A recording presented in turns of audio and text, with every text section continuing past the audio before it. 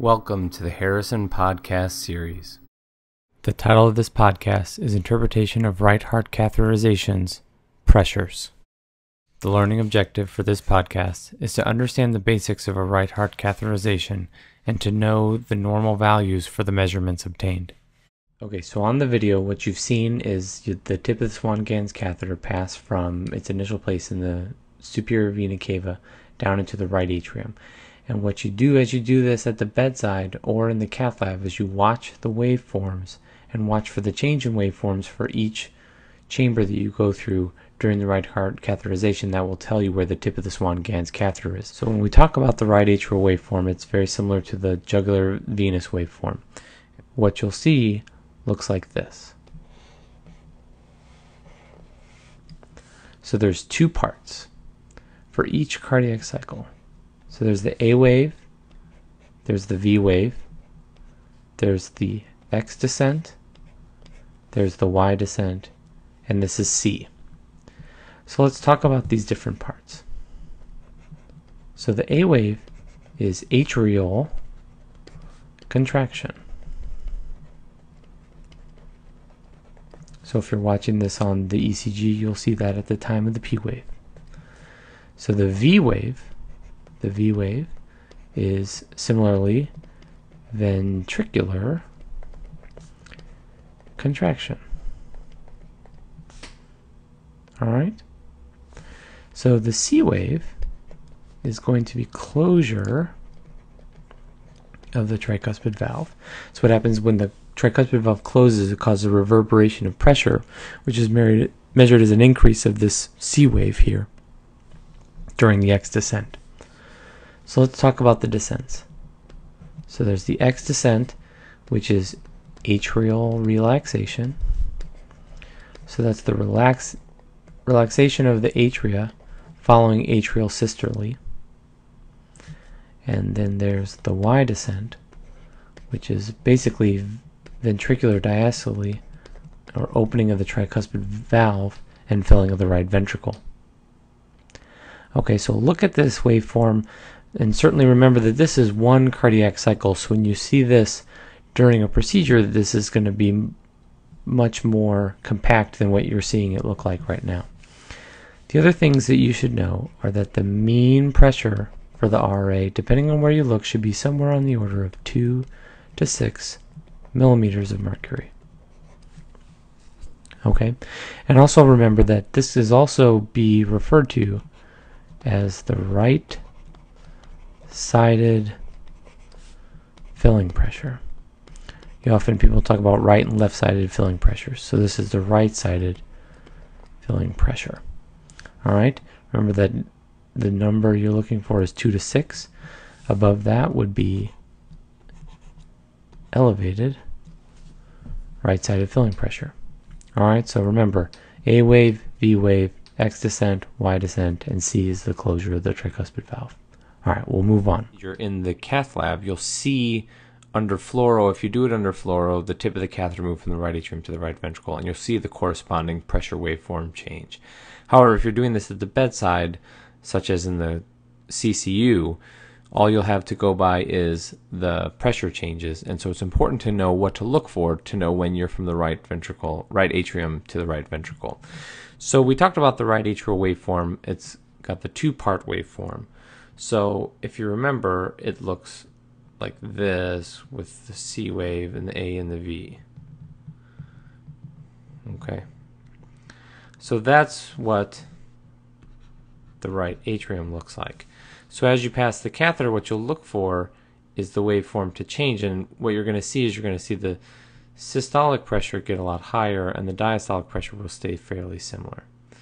So as it goes along, what you're going to see is you see the right atrial waveform, the A and the V, and then all of a sudden you get much higher and much lower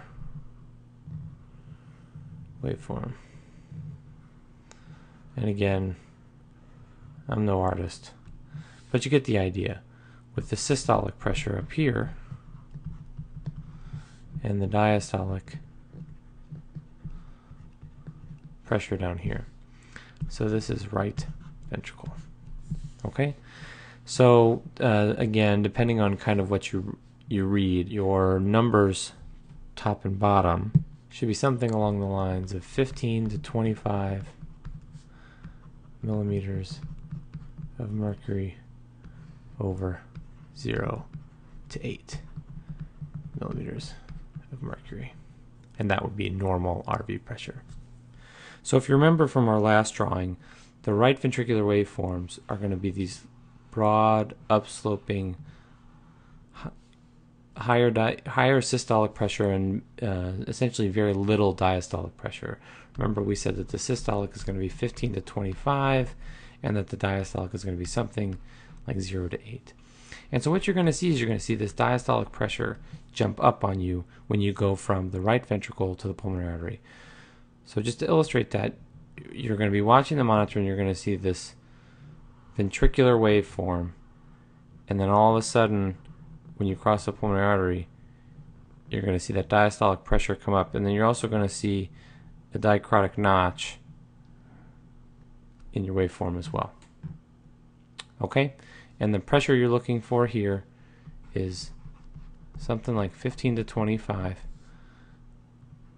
with a systolic something 8 to 15 with a mean pressure of 10 to 20. And remember, this is the pulmonary artery. Okay?